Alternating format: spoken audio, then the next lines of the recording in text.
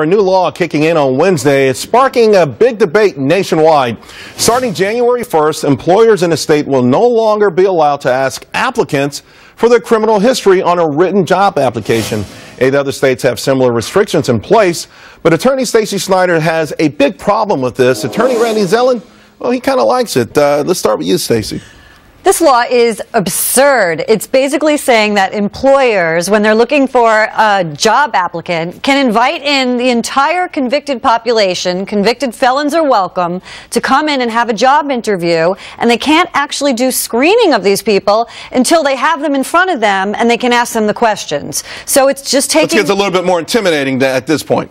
Well, I think it's a better situation where you have to fill out an application, sure, sign your name that you're telling the truth about your situation and your background, than coming in person and basically putting on a dog and pony show for a potential employer. You could lie in person, and on an application at least, you have something in writing showing that the employer did some due diligence in weeding out the bad apples, because the person filled out the application that they don't have a background. And Randy, what is wrong with an employer wanting to weed out the bad apples?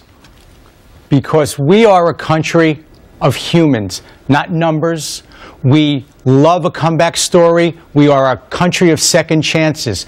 It is such an amazing thing to now, you get to meet me. You get to look at me, judge me, listen to me, and we'll deal with my criminal conviction afterwards, because my criminal conviction may be completely irrelevant and have nothing to do with whether or not I can do this job. But for you to have a knee-jerk reaction because I'm convicted and never even... Well, you talked about us being humans, but if someone went against humanity, if someone violated the human aspects of America, then they deserve something of a black mark, no? Hey, if you want to treat our penal system as nothing more than punishment, punishment, punishment, even a 12-year-old knows. What about rehabilitation? What about second chances?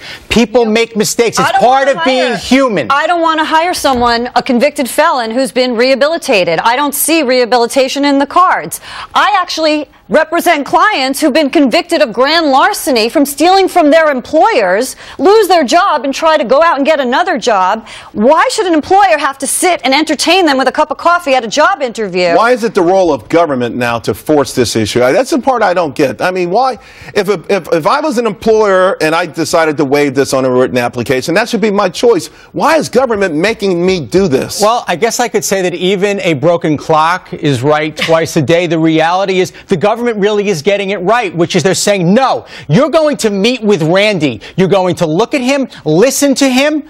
We're not saying you have to hire him. Maybe I'll be intimidated by him. Maybe I'll love him. Maybe I'll be intimidated by him. Maybe I'll realize the man Maybe I'll be afraid to say no in his face. Then don't hire me. But I'm afraid. You're in my face now. You're some dude who just came out. You've been pumping iron for 10 years. Scary. Come on. I'm not scary. Come on. If you want to hire somebody for a job, the fact that the government's forcing you to let everybody in the door to your company on your premises, no matter what they've done in the past, not everyone does deserve a chance. What the government is saying is, let's gauge someone based upon who they are, not based upon something that they did. Yeah, but who they are is bad Listen news. to me first. It's Maybe bad. not. Every person you know that's ever gotten into trouble is bad. That's it. Baby bathwater gone. No, if I had a pool of people I could hire, the last people I want on my payroll are people who've been convicted of a crime, period.